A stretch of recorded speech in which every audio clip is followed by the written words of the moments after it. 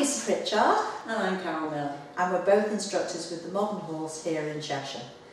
Our little series of top tips is to help you as a rider overcome those annoying habits that no matter how hard you try, you don't seem to be able to get rid of. We hope you enjoy them.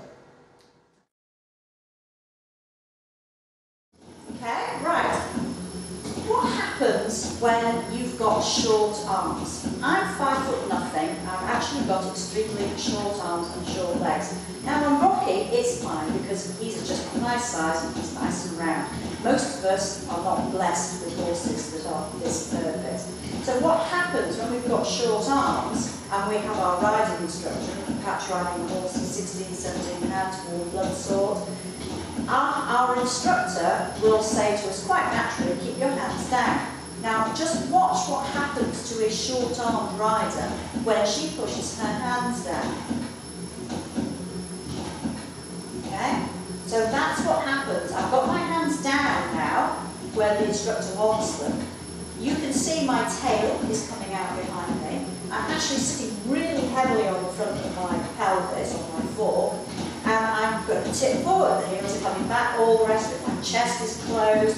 So the instructor then sees that and says, sit up, Lisa. So Lisa then tries to sit up, but then the reins get too long, and then the instructor says, shorten your reins, Lisa. So we're back to doing that again, or then we're doing that, and we end up contorted and bouncing and pulling and doing all sorts of things, simply because our darling instructor has not realised that their arms are short. So we can't have our hands down here.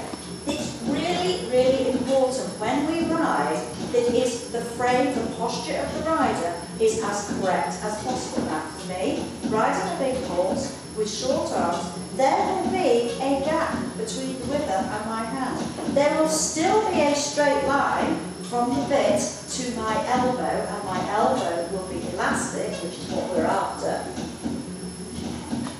But my hand will be a little bit higher. Now, anybody who is watching this, I hope that you won't be looking at it thinking, well, Lisa's hands are really too high. If my hands were up here somewhere all the time, they would be too high. But it's the straight arm. It looks good, it feels good, and the horse likes it. So short-arm riders, please concentrate on the straight line from the horse's bit all the way through to your elbow, and don't really worry about the gap between the horse's wither and where your hand starts.